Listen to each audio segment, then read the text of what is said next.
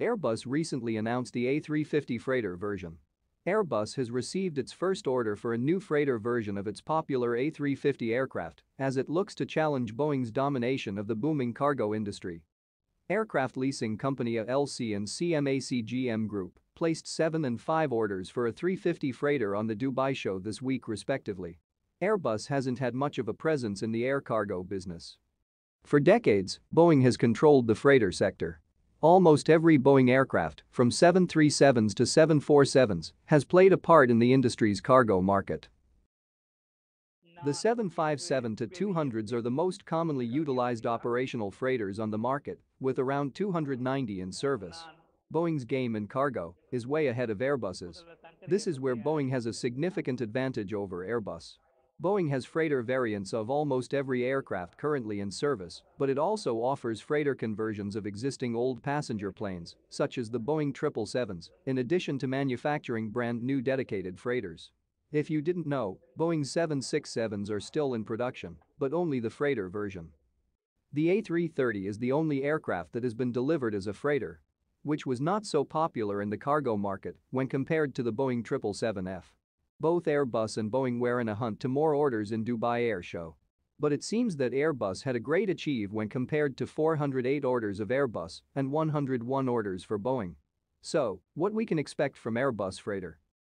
Will it change the weak Airbus presence in cargo market? Airbus launched the A350 freighter in July, based on the top-selling all-new A350. The A350F brings latest generation efficiency and choice to the large freighter market when compared to old outdated 757, 767 and MD-80. It seems Airbus might have a solid chance to succeed in this market as A350 will be only fuel-efficient and long-range capable aircraft, while the 777X freighter version is not yet ready for full development. Airbus expects entry to service on 2025. According to Airbus, the A350F will have a large main deck cargo area and a fuselage length tailored for freight operations. In addition, Airbus is attempting to challenge Boeing's cargo market dominance. Airbus hopes to change Airbus' absence in the cargo market as Airbus barely sold any freighter aircraft since 2015. Even Qatar Airways seems to be very much interested in the A350 freighter. While the A350F promises a quick entry into service, the actual delivery time of the first 777X freighter is an unknown. And A350 is expected to outperform the 777F in terms of payload by 4.5%. Ultimately it will also be lighter than 777F by 20 tons and with its Trent XWB-87K engine, gives ultimate performance Airbus hopes. So let's wait and see what is the inevitable result. Thank you for watching today's video.